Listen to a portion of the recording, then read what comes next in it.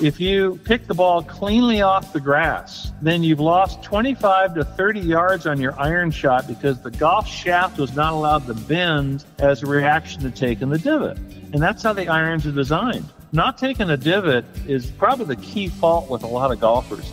They say to me they don't want to hit the ground first 6 inches behind the ball. Well, I don't want you hitting the ground first either. And that's where we work with them and train them to hit the back of the ball. Imagine if you're out there fishing with a fly rod, your fishing pole is going to have a lot of whip to it. It's like a catapult. It's not a firm, stiff fishing pole. It actually has to bend, and it kind of flips the line out there. Well, that's what the shaft of the iron does. The shaft bends with an iron, and it catapults the ball out there as a reaction to taking the divot. You hit the back of the ball first. Your weight's left on your left foot, about 80%, because you've uncocked the hands down to the ball. The ball is on the club face. It spins upwards a little bit, and the golf club cuts through the turf just to the left of the ball. That's divot 101. This is Randy Glay from McKinney, Texas, and I play golf at El Dorado Country Club. This is Golf Smarter number 913.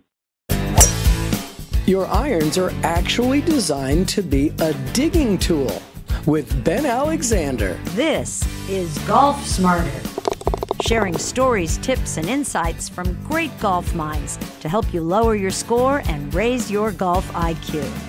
Here's your host, Fred Green. Welcome back to the Golf Smarter podcast, Ben. Hello, Fred. Great to be with you. It's been a long time, and, in our pre-interview, you kind of reminded me that we sat face-to-face together back in 2006, back at Poppy Hills, and I was like, no, we did this on the phone. You're like, I said, we use Skype, and you said, I've never used Skype in my life. I don't know what it is. I didn't know what it was, so but I remember the interview we did.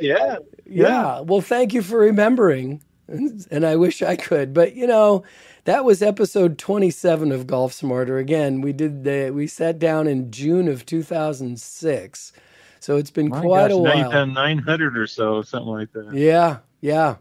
Wow. Yeah, you're going to be episode 914, my friend. My gosh, time flies when you're having fun. Well, are you having fun?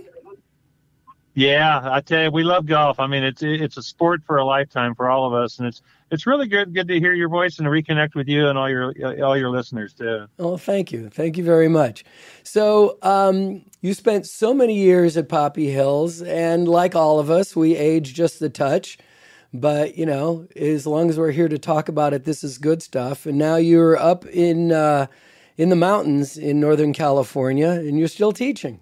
Yeah. I moved from Monterey. It got pretty expensive, toward the latter part of my career, and it's just amazing how the Bay Area where you guys live and where I lived, and up here I'm up at the near Mount Shasta, and I've been up here for just a few years. I'm teaching still just part time at the Lake Shastina Golf Resort, doing a few days a week and keeping my head in the game. And there's a lot of golfers up here. It's really fun because it's a golfing resort community, and but it's different being in the mountains because we have fires and we have 4 seasons up here compared to the overcast in Monterey.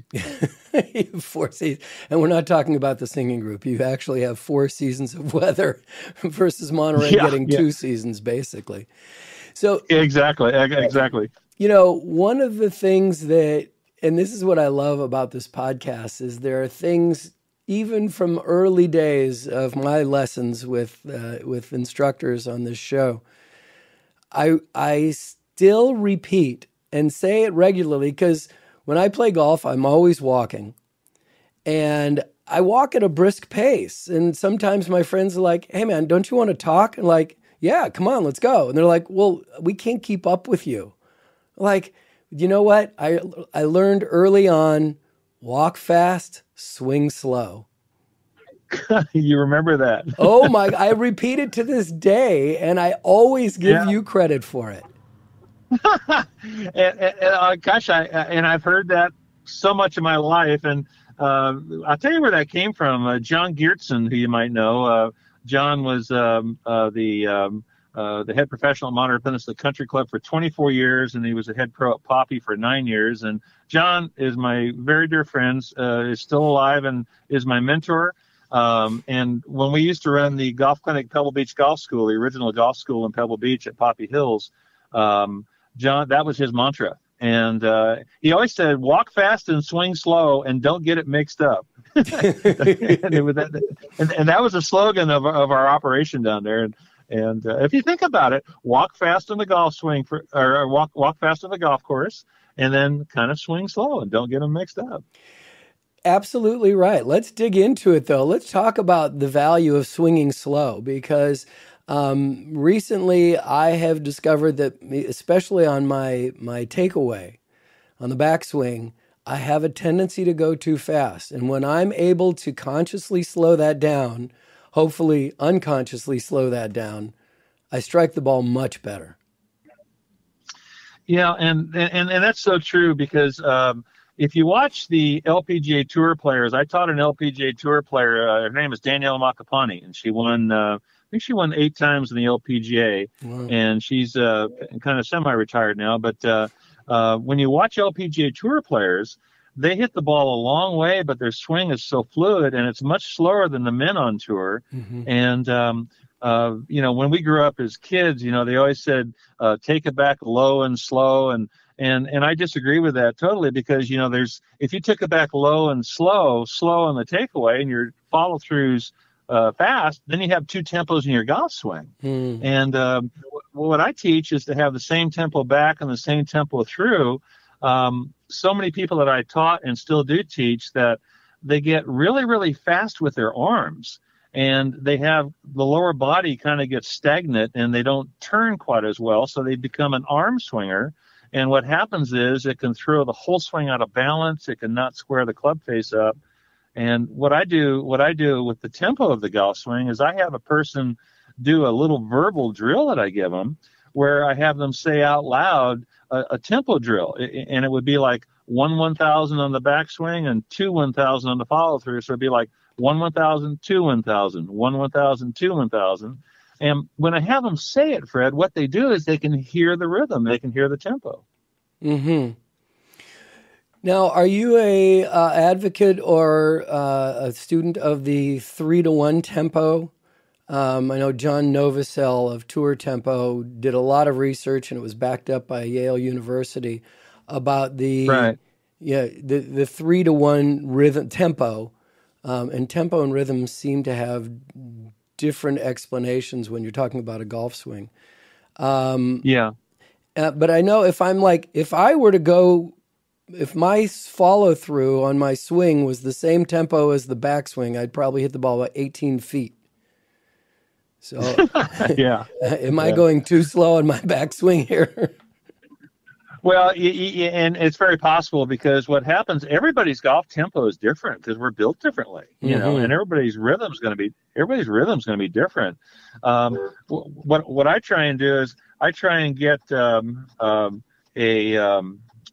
rhythm to where people can feel fluid in their golf swing. Mm-hmm.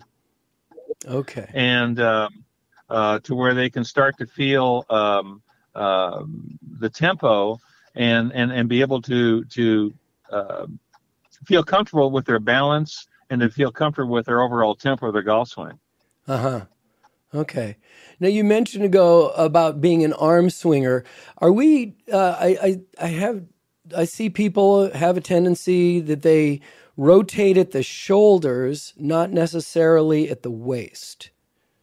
Does that make sense? Yeah, it does. It does, and a lot of people get flat-footed on their golf swings. When you watch beginners a lot, what you'll see is their right foot as they make their backswing is planted on the ground, but when they make their follow-through, if you look at their right foot, it's still flat-footed on the ground. And they're not finishing up on the right. They're not finishing up on the right toe and their right knee at the target. And so if you think about it this way, if you put a spike through both of your feet, and on the follow through, if there's a spike through your right foot and it's planted on the ground, you're making your follow through with your arms and shoulders and your upper body. And that's what we call it arm swing. And you see that, I'm sure you've seen it, where beginners do that a lot. And what it does, it wrenches your lower back, first of all, because you're trying to create rotation, on the follow through, and your right foot's planted and locked on the ground. So the body turn is the feet, knees, hips, and shoulders. The shoulders rotate to the right. And we used to teach, I still teach, the belt buckle turns to the right, or your tummy button, and your knees work. And then on the follow through, you reverse that to the left, where your right knee drives through, and you finish up in the right toe with your chest, tummy, and the right knee at the target. And big key here is that you want to stay on that spine tilt. When you get that address position, you get that spine tilt, and you want to maintain that where your shoulders turn and your hips, and that's called the turn. In PGA school, it's the feet, knees, hips, and shoulders. And so many people that I teach and see, and beginner golfers and veteran golfers that have been playing for 20 years, they swing flat-footed on the right foot. And next time you're out on the golf course, watch that. They'll swing flat-footed, the arms pull through to the left, and oftentimes they'll fall backwards, as they come through, and they have very poor balance. Yep. I was guilty of that for a long, long time. It took me a while to figure out that one. And it's hard on the back. You wonder, you want back problems. That'll give you back problems right there. Yeah. Yeah. I frequently talk about how when I learned how to quiet my lower body, that a lot of my back pain subsided. Yeah. Yeah. And there's a great drill that you can do for that, when people are arm swingers, and so many people are, that you put a golf club you hold the golf club in your hands with your palms facing towards you, kind of hands crisscrossed, and you bring the golf club all the way up by the tip of your shoulders and your arms flat down on your chest. So what you've done is you've taken the arms out of the scenario completely, because your arms are up on your chest, you're holding the golf club on your tip of your shoulders. And what you do is you tilt forward, get your address position like a shortstop with a baseball, and you make rotation to the right. And then you follow through to the left toward your target and see if you're finishing up on your right toe. And if you're not, then you realize that it's pretty much an arm swing, and that helps you develop a body rotation. The arms are really important in the swing. The term golf swing means the arms swing back and the arms swing through. That's the swing part of the golf swing. And the turn is the rotation back and rotation through. And when those two things get disconnected, that's what causes people with irons and the woods to really not square the club face up at the impact. That's a huge problem we see, and I've seen it in all my teaching career. Listen, we're going to take a time out. We'll be back right after this.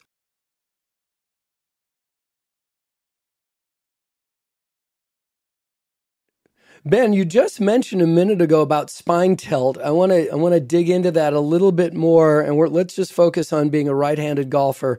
And I'm sorry to all the left-handed golfers, but you've been doing this most of your golfing career, trying to translate this from one side to the other. But for a right-handed golfer, when you talk about spine tilt, let's take that through step by step, starting at address and what you're describing.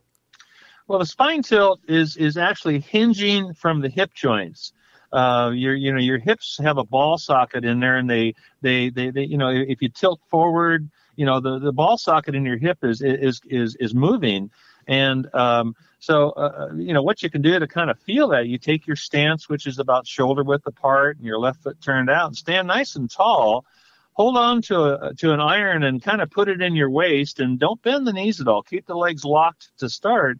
And what you do is you tilt forward, and your backside kind of pokes out, and your spine tilts forward, and then you bend the knees with a nice knee flex, very much like a shortstop does in baseball. But the topping the ball that so many people do, Fred, is that it's a big problem is they raise the spine up. And the spine tilt is the key. And when you tilt the spine forward from the hip joints, and you put the club in your waist, and you kind of just push it in, and you lock your legs, tilt forward, and your backside goes out, and your spine tilts forward, and then you bend the knees to a slight knee flex. And maintaining a spine tilt is staying down to the golf shot. And as you know, so many people, what do they do on a missed shot? Beginners and also veteran players, they top the golf ball. And if your spine raises up as you make the backswing and or the follow through, if your spine raises up, the golf club you're holding onto in your hands is going to raise up with you. And that's why so many people top the golf ball. That's huge. what do people say? Well, Charlie, you lifted your head, you took your eye off the ball. And it's not taking your eye off the ball. If your spine tilt raises up, that's a huge cause for topping the ball. And it has nothing to do with looking at the ball and taking your eye off the ball. I used to do exhibitions, and I did one up at Hagen Oaks years ago, where I would purposely top a golf ball for somebody. And I purposely topped the ball. And what I did was, as I came through the shot, I just raised up a little bit. And I know where to raise up where I can top it. And I look at the audience, and I say, hey, folks, what does somebody in your group on Sunday say when you top a ball like that? And somebody in the group is going to say, this is so much fun. Somebody in the group is going to say, you looked up, you took your eye off the ball. So what I do is I bring that. Yeah. So I bring this guy down from the stands. I take my dress position like I'm going to hit my 7-iron, and I'm getting all ready. I got this guy standing right in front of me. And what I do is I lift my head straight up and look him straight in the eye. Now, my spine isn't raised up. All I did was just looking at this guy. I hit a beautiful shot, take a divot, the ball flies up, and the guy's scratching his head. Well, that's what everybody says. They looked up, and I'm looking right at this guy. And I explained about the spine angle raising up, as that's what causes it. But if you think about it, 9 out of 10 new golfers and a lot of golfers that play on weekends say, gee, you looked up, took your eye off the ball, you lifted your head. It has nothing to do with it. It's a spine angle. Interesting. Now, what about a spine tilt at address, tilting like away from the target? So again, towards your back foot, addressing the ball. Tell me your feelings, your teaching about that position. Well, that happens naturally, Fred, when you take your address position and when you tilt your spine forward and you bend your knees and you get yourself in that ready position. When you grip the golf club for a right-handed golfer, when your right hand drops below the left, which is for a right-handed golfer, your right shoulder naturally tilts to the right because your right arm is going lower than your left arm. And that's why your shoulder, your right shoulder for a right-handed golfer, tilts a little bit to the right, and the spine tilts a little bit to the right because the right hand drops underneath. If you thought about if you gripped your golf club on your grip and both of your hands were even, then your shoulders would be level. But because your right hand goes underneath your left, to grip the golf club, the right shoulder naturally tilts to the right. And that's what happens with that. Well, that makes a lot of sense. Yeah. And the spine tilts a little bit with it too. Right. But then do you want on your follow through, shouldn't you have your weight shift be more to the front, to your forward foot? Even though you're a little bit tilted back because your hand is coming underneath there, but you don't want to finish your swing again. That could be like lifting, straightening out your spine, but you don't want to end your swing with your weight shift back on your right foot or your back foot, because that's going to have a tendency to try to scoop the ball, right? Yep, you're exactly right. And when you hit an iron, or a driver, or a 3-wood or a hybrid, when you start off, your weight is 50-50, and 50-50 on both feet. The spine is tilted forward, the right shoulder tilts a little bit to the right, and it's very slight, but the right hand drops underneath the left on the grip. But when you're coming through to make impact with an iron, there is a weight shift to the left. And as you make your backswing, there's a little weight shift to the right. And as you make your follow-through at impact, not on follow-through, but at impact, you're going to have about 80% of your weight on your left foot and your left leg and your left side at impact. Then as you follow through up in your right toe with your right knee facing the target, and that's what you see on TV with the tour players. But the golf swing, my mentor always said the golf swing is rotation with a little bit of weight transfer. And what golfers do is when they're stuck on the right foot and the right foot's planted on the ground like we were talking earlier, and they try and hit a driver or a 3-wood or they try and hit an iron, their weight being planted on the right foot shifts to the right and it never shifts to the left. And that's oftentimes why they hit up and, as you said, scoop the ball, or oftentimes hit the ground first before they hit the ball. They're hitting the big ball before the little white ball. Mm-hmm. Right. And they don't have a weight transfer. Right. Yeah, exactly. Right. And then at that point, if they're flat-footed and there's no turning and weight transfer, that's where the arms get really fast, and that's what we call an arm swinger. Mm-hmm. Okay, God, I love getting into the basics of a golf swing here, because we, sometimes we just forget about talking about that because we're like, oh, we're so sophisticated. But then let me ask you, now we're really breaking down a basic golf swing here. The left leg on your backswing, I've seen people have a tendency for that left knee or the forward knee to be pointing behind them, or to, when I say behind them, I mean looking down the line of the ball. So the left knee will go in, or the forward knee will go in, and they'll go up on their toes on that backswing. Yeah, right. Yeah, with the left foot. Right. Where some teachers will say that you want to keep that knee not pointing back, but maybe pointing towards the ball down low, keeping the left foot down, and some, now there's talk of letting that forward heel come up. What are your thoughts? Yeah. Great question. At your address position, your knees are flexed and the spine's tilted forward like we talked earlier. To create rotation to the right, beginners oftentimes come all the way up on their left foot, up on the toe, like a ballerina dancer. And I'll stop them when I see that, and I'll say, hey, look at your left foot. And I'll say, well, what size feet do you have? Well, I got a size 10 shoe. Well, you just came up 10 inches on your left toe, which can cause your upper body to also raise up as your left foot's raising up in the air. If you're raising up, you're going to go up with your spine. And so what my belief is, and when I taught on the tour and when I teach any player, the left knee never pokes out toward the golf ball as you're trying to turn to the right, because it won't let you move that way. It won't let your hips turn.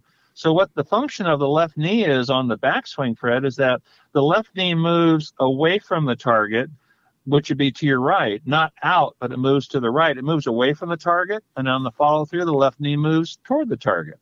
It never moves out and pokes out away from you. And that happens oftentimes when golfers come all the way up on their left toe.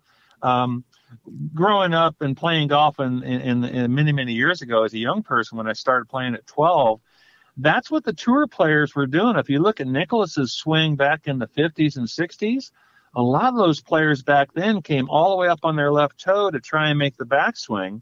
But you don't see that on the tour in the last 25 years. What they do is they kind of roll on their left foot and keeps the balance and keeps them down to the golf ball. When you start popping the foot up, left foot, that can cause upper body to raise up as well. So what I teach is the left knee moves away from the target on the backswing. You kind of roll on your left foot, and you turn the shoulders and the belt buckle and the hips, and your knees kind of work in with the left knee moving away from the target.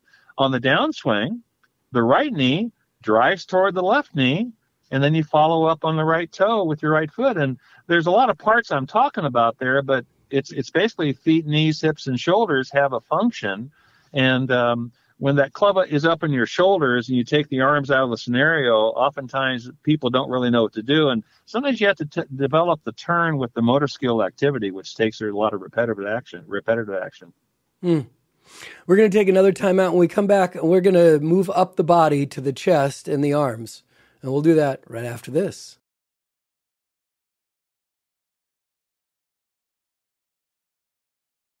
Okay, Ben. So now that we've got the lower body, we've got the position, we've got the weight shift, we've got the spine angle, I want to get your thoughts about something that we've talked about a lot here on the show. We had a teacher, Tony Manzoni, out of College of the Desert, Southern California area, who's no longer with us, and we miss him terribly. He was a great friend of Golf Smarter.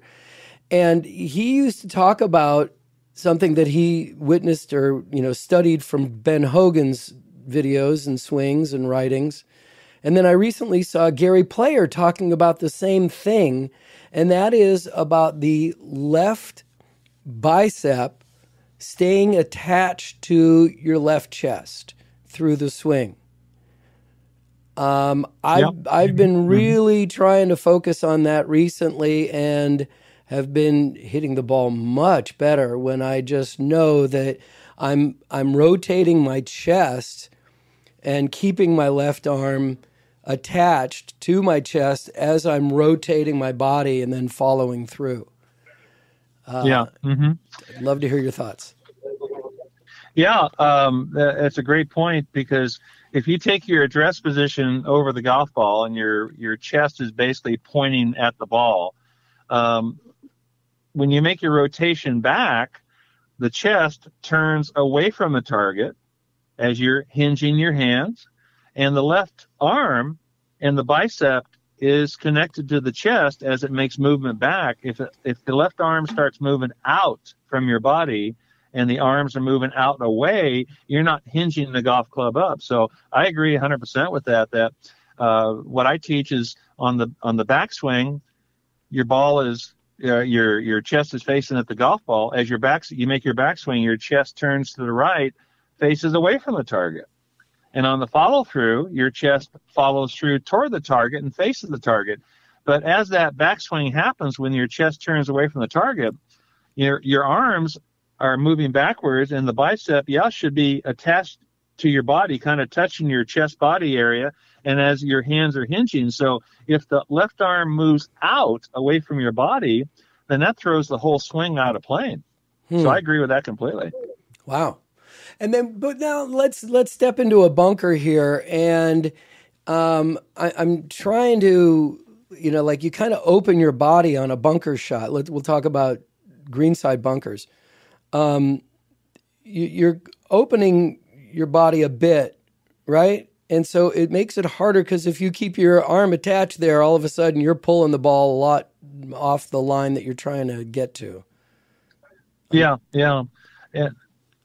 And in a bunker, when I do bunker lessons, I'll have a person set up to the ball square, to start with, with the sand wedge, actually touching the sand, so they can kind of get a feel of where the club is at. And I'll set it up square with the target line and the feet.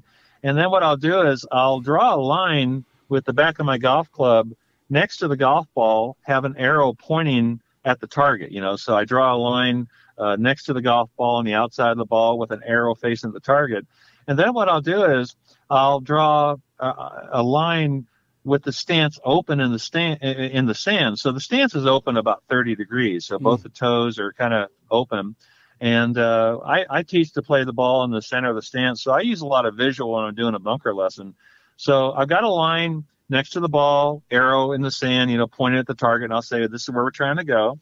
I have the stance open very, very slightly. And what I do is now next, I draw a line in the sand directly behind the golf ball, about 2 or 3 feet. And it's about 2 inches behind the ball. So they've got a little target line. They can see where the stance is open a little bit. And then the line is directly behind the ball. And the line directly behind the ball is where you're trying to make impact in the sand. You're not trying to hit the ball. It's the only shot in golf where you never make contact with the ball itself. You hit the sand.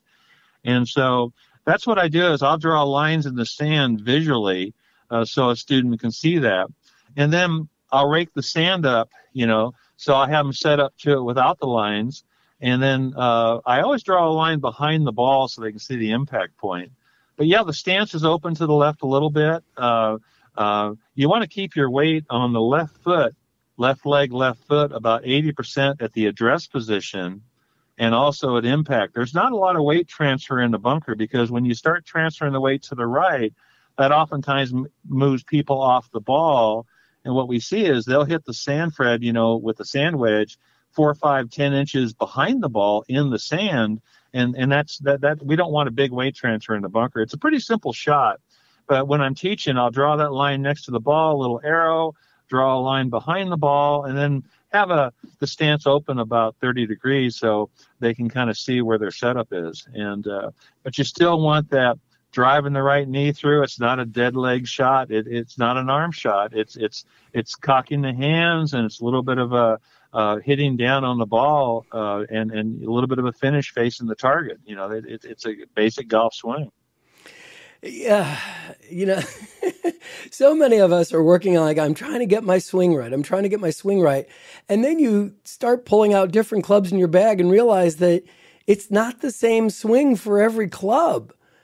It's like there's so much that you have to think about, like, oh, okay, now with this club in this position, I have to do these things where I'm teeing off. There's so many different kind of shots that you have to be comfortable making, let alone understand how to and what you're trying to accomplish. Yeah, very, very true. And, golf is broken down where you have the full swing with your woods and irons, and then you have the short game, which is, putting, chipping, pitching, and bunkers. And that's the great thing about the sport. There's a lot of areas of golf, and that's where you need an accomplished PGA professional to help guide you through the journey, where you kind of take it in segments. Where when I do lessons, I do the first few lessons on the range with the irons, and then the get into the woods. And then after we're comfortable with that, that's a basic golf swing. It's the same swing with the irons and the woods. You're not taking a divot with your driver, of course. But then the short game is 2/3 of the strokes on a tour player scorecard. Mm-hmm. And the short game, when I teach short game at my area up here, I teach that the short game is about 30 yards away from the green. That's where it kind of starts. And if you're 30 feet off the green, or 10 feet, or 30 yards, or 20 yards, it's certainly not a full swing. And there are different swings and things in golf. And when you and I get out in the golf course, like when I talked to you the other day, I know we're playing golf, and you get a lot of things thrown at you. And the cool thing about golf is that you only hit your driver 14 times. Maybe. And you got 4 par. Yeah, you got 4.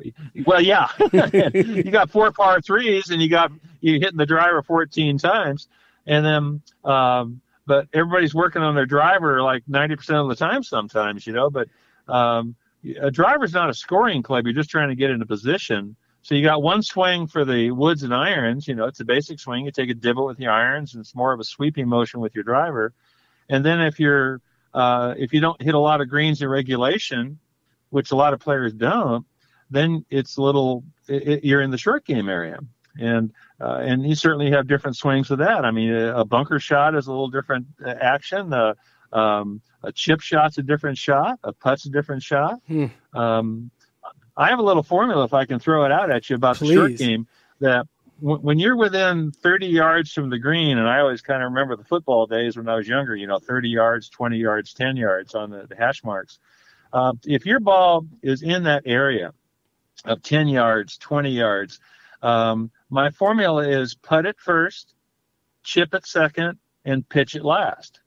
And your putt is always going to be better than, because you're keeping the ball on the ground. And so many people, even when they're in the fringe, they're chipping the ball when the ball's in the fringe. So I always say, well, putt it is your first choice. If there's no way you can putt it 10, 20, 30 yards off the green, then it's going to be a chip shot. And that's where you're playing the ball back and stance, playing the ball back in your stance a little bit, hands ahead, and you're getting the ball on the green or rolling it up to the hole. That's a chip shot.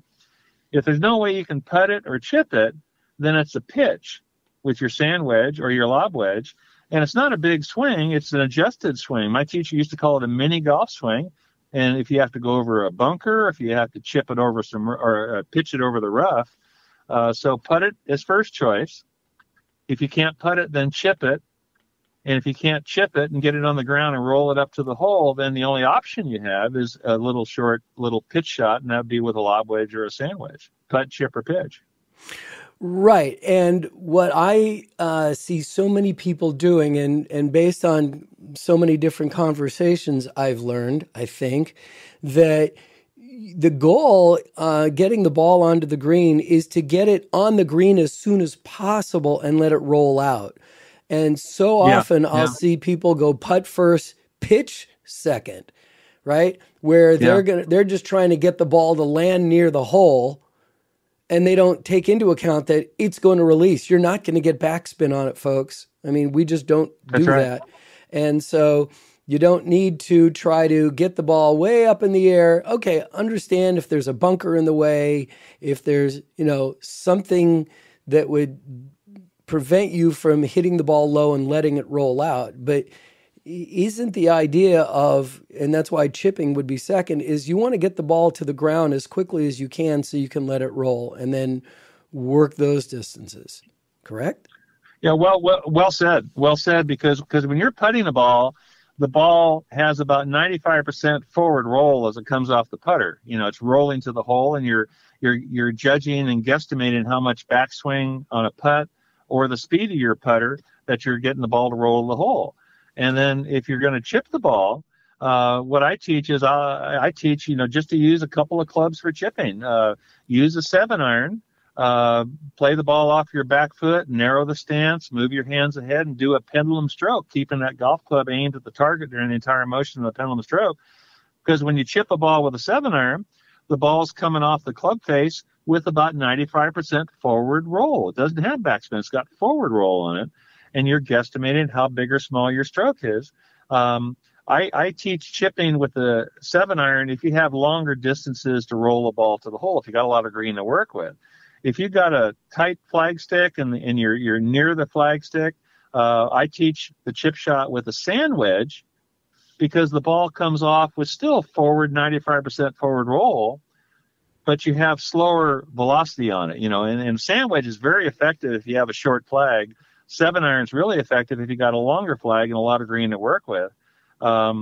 And of course, if you do have to do a pitch shot, if you can't do either of those shots, if you got a lot of rough to get it over, if you got a sand trap to carry it over, then you do a mini golf swing, just a normal setup, ball in the center, cocking the hands and uncocking the hands, hitting down on the ball. But it's not a big swing, but it's maybe a little quarter swing or a half swing. But so many people mess up their golf games because they have lousy short games, and they really don't practice it very, very much because they kind of dabble with it. Well, they say, I'm a pretty good short game player.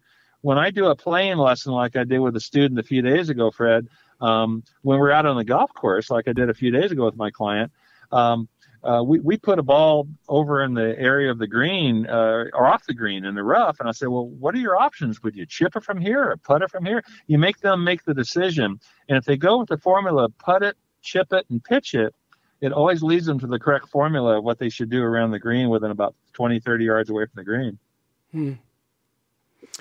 Wow, such good stuff. So we have a show called Golf Smarter Mulligans where we go back and listen to some of the best of the Golf Smarter episodes that are no longer available.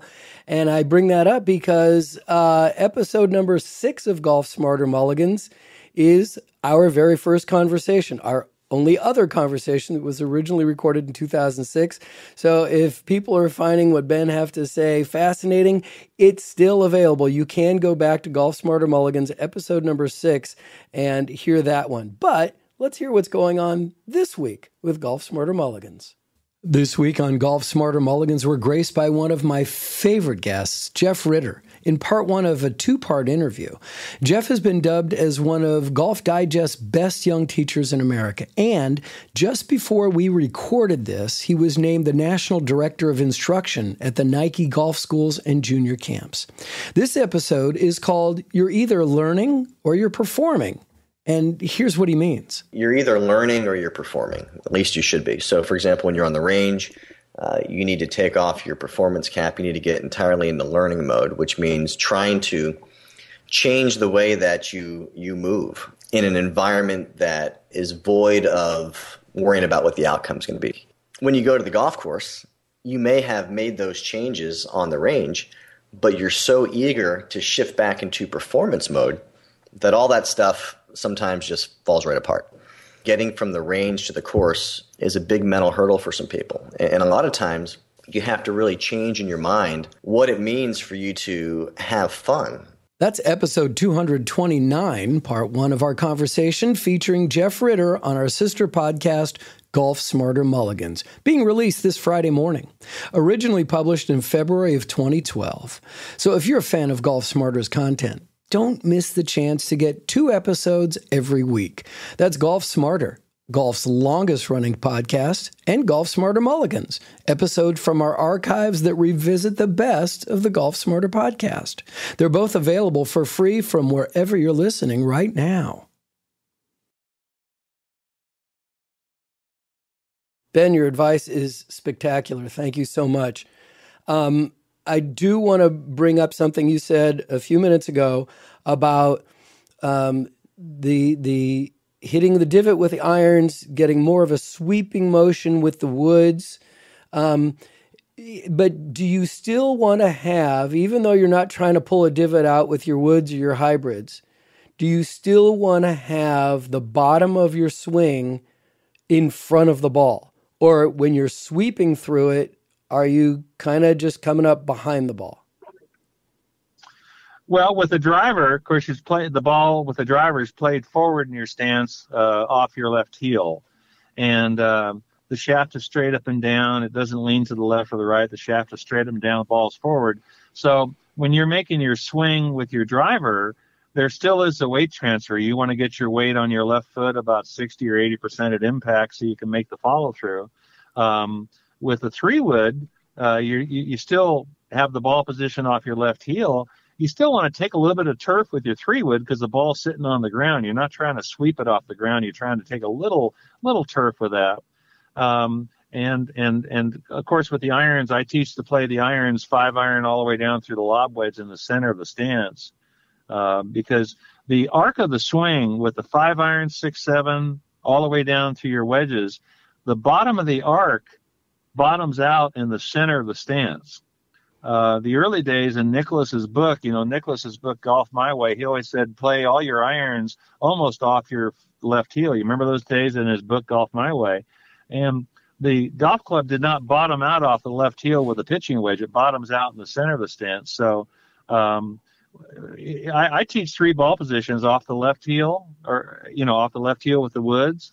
If you have a hybrid club, like a 3 or 4 hybrid or a 3 or 4 iron, which is what they are, you play the ball a little forward, but the iron's 5 through the sand wedge, which is what we mostly hit. We play it in the center.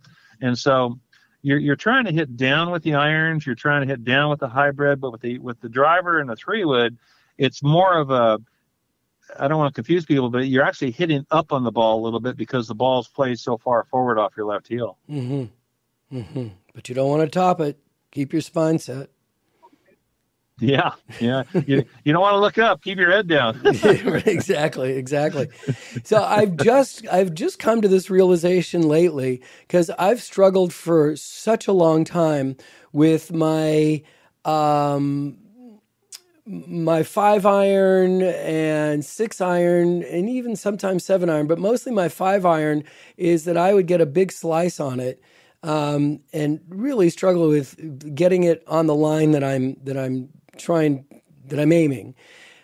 And just recently, I moved the ball a little more forward in my stance. And all of a sudden, I'm making better contact and hitting it straight again, which is my goal. So I'm realizing that I had the ball too far back in my stance on a number of my clubs. Right, yeah. And the 5-iron down through your sand wedge, if you play the ball generally in the center of the stance, you're trying to square the club up about 8 or 9 inches on either side of the golf ball.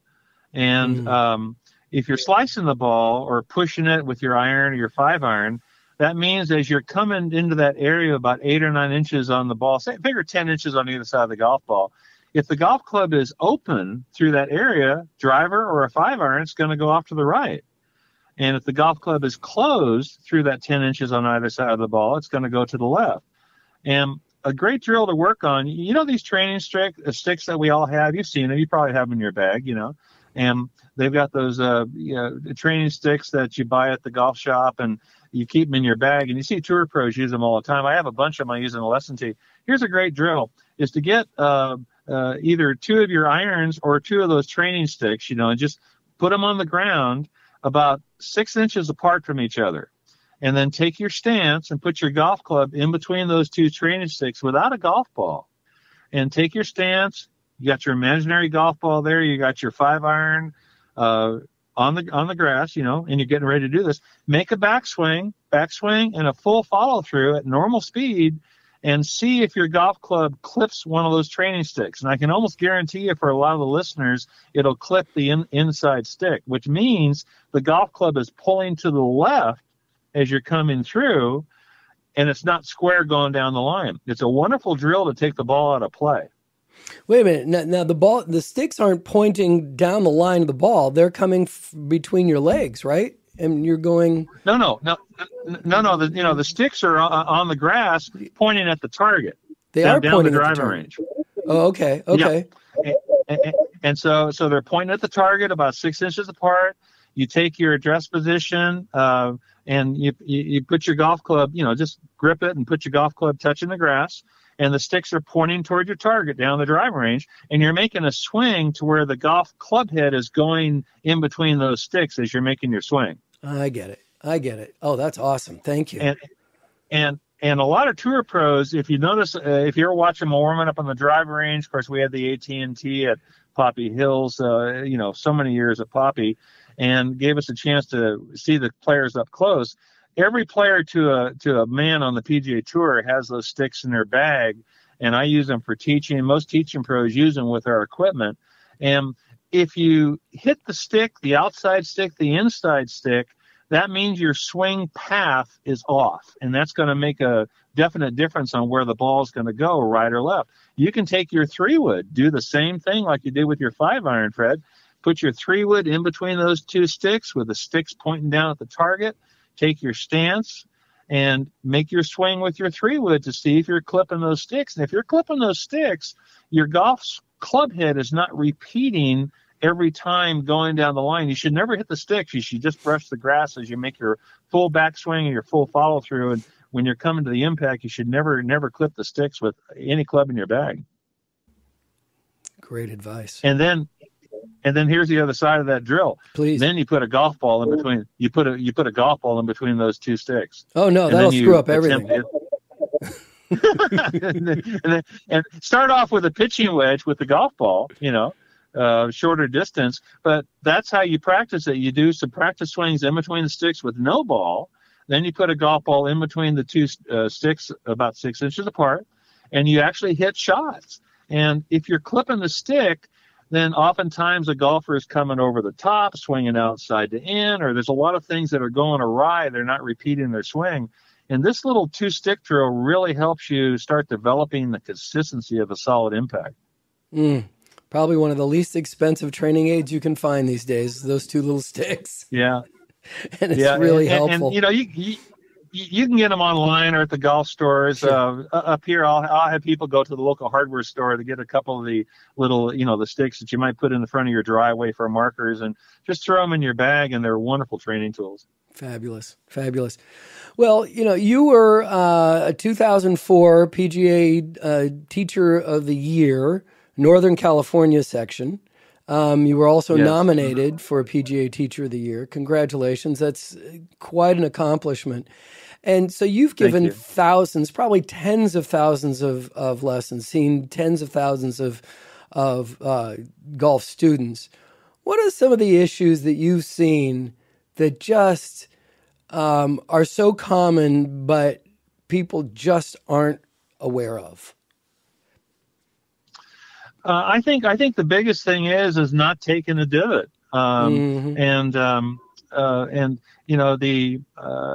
I played Callaway clubs for years. I played Titleist, which I still have in my bag, and irons are designed as a digging tool. And when you take a divot, when you hit the back of the golf ball, the golf club head actually cuts through the turf a little bit on the left side of the ball, and the ball kind of spins up the club face. It all happens simultaneously together. And as the golf club is cutting through the turf to the left side of the ball, it slows the club head down a little bit. It slows the club head, and then it says, shaft, your turn, and the shaft bends and acts like a catapult to catapult the ball out there to give the iron shot a normal distance. If you pick the ball cleanly off the grass, or if you pick the ball cleanly off the tee on a par 3 hole, then you've lost 25 to 30 yards on your iron shot because the golf shaft was not allowed to bend as a reaction to taking the divot. And that's how the irons are designed. And there's been no student I've taught, Fred, over the years that ever wants to hit the ball shorter. They all want to hit it farther. And not taking a divot The things I hear from students, well, I don't want to hurt my hands because I'm hitting the ground. Well, I don't want you hitting the ground. I want you hitting the back of the ball. But that's where the weight transfer to the left comes in, that we talked about earlier in the show. But not taking a divot is probably the key fault with a lot of golfers. And they say to me they don't want to hit the ground first 6 inches behind the ball. Well, I don't want you hitting the ground first either. And that's where we work with them and train them to hit the back of the ball. And I do a little demonstration, like imagine if you're out there fishing with a fly rod, the fishing pole is going to have a lot of whip to it. It's like a catapult. It's not a firm, stiff fishing pole. It actually has to bend, and it kind of flips the line out there. Well, that's what the shaft of the iron does. The shaft bends with an iron and your hybrids all the way down to your wedges. The shaft has to bend, and it catapults the ball out there as a reaction to taking a divot. You hit the back of the ball first. Your weight's left on your left foot, about 80%, because you've uncocked the hands down to the ball. The ball is on the club face. It spins upwards a little bit, and the golf club cuts through the turf just to the left of the ball. That's divot 101. Well, you don't take a divot with your driver. It's more of a sweeping motion because the shaft of the driver is so long, it acts like that fishing pole catapulting action on its own. But the iron's hybrid down to your wedges. You've got to make that reaction occur of taking a divot. And can I share a little quick drill with you on that? Oh, I'd love it. Thank you so much. Yeah, I call it my impact drill. I learned it from the great teacher, Jim Flick. The NorCal PGA, we have a teacher forum every year for 2 days, usually in Sacramento area. And Jim Flick gave us this exercise, and it's called the impact drill. Take your address position with your pitching wedge, and get the ball, out in front of you and get yourself all ready to hit it, and make a little quarter golf swing, just a little quarter golf swing, hit the ball and stop the club just past the ball about 1 foot. So you're taking a little short backswing, cocking your hands up to like a little quarter swing, drive the right knee into the left, hit the back of the ball, and stop the golf club just past the ball to see if you're hitting down on the ball. And it's a mini swing, and it's called the impact drill. Oftentimes when I give this drill to people, instead of stopping 1 foot past the ball, they finish all the way up on with the club over the left shoulder. Well, club over the left shoulder is not the impact, that's the follow through. So the impact drill actually is a quarter golf swing, and it'll help you to start hitting down on the ball with a weight transfer to the left. Again, it's just cocking the hands to a little quarter swing with the pitching wedge, uncock the hands, hit the ball with your weight to the left, stop the golf club just past the ball about a foot, and that's what it does to actually help you start to feel what the impact should feel like. Then you build the swing up, with your other irons and all that. But if you're starting to top the ball or thin the shot or having ball flight problems, there's no divot. I always suggest to my students on the golf course, do a little impact drill before you hit the shot. Make sure you take a divot, because this drill is designed to actually take a divot. And it's a wonderful drill. It's called the impact drill. That is so good. That is so good. Well, for years I've talked about walk fast, swing slow. I've got a new one I'm going to be quoting you for years. Irons are designed to be a digging tool. There you go. Oh, Ben, it's so great to reconnect with you and hear you and get a lesson from you. Your content is so valuable. I really appreciate the time. Thank you so much. It's been a pleasure to talk to you again, Fred, and you take care, my good friend. So there's a couple things I'd like to share. I'm sure I've repeated this way too often, but I've been a fan of audio content since I fell in love with Boss 40 AM radio in the 1960s. Then the rise of freeform FM radio in the 70s. Now, in my teens, I started creating audio content and have done so on many levels my entire life, from silly outgoing phone messages, AM and FM radio, corporate audio newsletters, national syndications, audiobooks, all the way through to podcasts. Well, then as technology started changing the game, I also got into creating video content, which I kind of studied in college as well. I've always been a one-man shop, rarely delegating tasks, but constantly learning how to improve my many skill sets, which is also my passion, kind of like my golf game. Well, this is to say that I still have a lot to learn about my trades, which is why a few months ago, I enlisted the help of an agency to do my video social media posts for Golf Smarter. Even though their approach to content creation is radically different than I would do, I let them run wild, finding and posting excerpts of each Golf Smarter episode and creating short videos and articles. And to my delight, it's working, and working well. There are posts 6 times each week from these interviews that have had tens of thousands of views. So I invite you to please get the most out of each podcast episode by following @GolfSmarter on Instagram, TikTok, Twitter, X, Facebook, and YouTube. And if you're comfortable checking LinkedIn regularly, then follow me, Fred Green from Novato, California, as well for regular tips, insights, advice, and controversy from the weekly Golf Smarter podcast.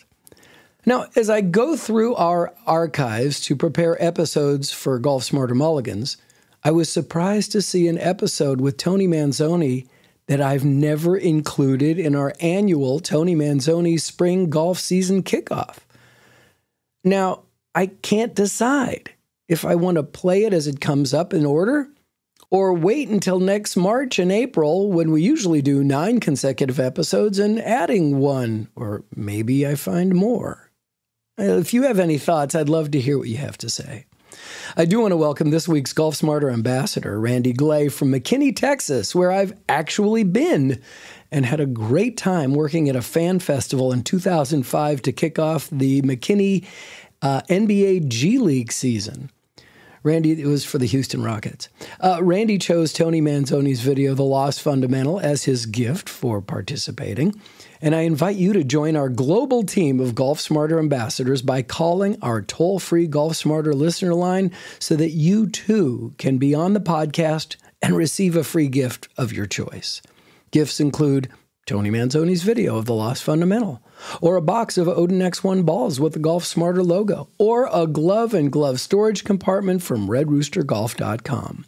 I'm going to leave a link in the show notes and on today's blog post, so please write to me, and I'll get back to you with some instructions of what to do and what to say. Also, if you have any questions, comments, or suggestions for upcoming episodes, DM me on social media or write to golfsmarterpodcast@gmail.com. And then there's always, click on that Hey Fred button when you visit golfsmarter.com.